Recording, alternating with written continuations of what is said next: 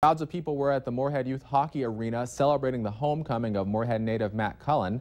Valley News Team's Natalie Parsons explains why young hockey players and community members alike say they're proud of the professional hockey player. Thousands of people lined up around the Moorhead Youth Hockey Arena, with wait times adding up to over an hour to meet a hometown hockey hero, Matt Cullen. They came from near and far with their own reasons for their wait. He's very talkative on the ice, shoot well, is fast.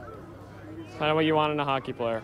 I think he's cute, like his hair and his face. One hockey player in training sees Matt Cullen as a role model who started in a small town, then moved on to bigger things. Because I'm from Fergus Falls, and that's a small town, and I want to be the first person from Fergus Falls to play in the NHL. Others in line see Matt Cullen's homecoming as not just a huge victory for Moorhead, but the entire state of Minnesota. It brings big pride to have a man from Minnesota bring home the cup and do a lot with that.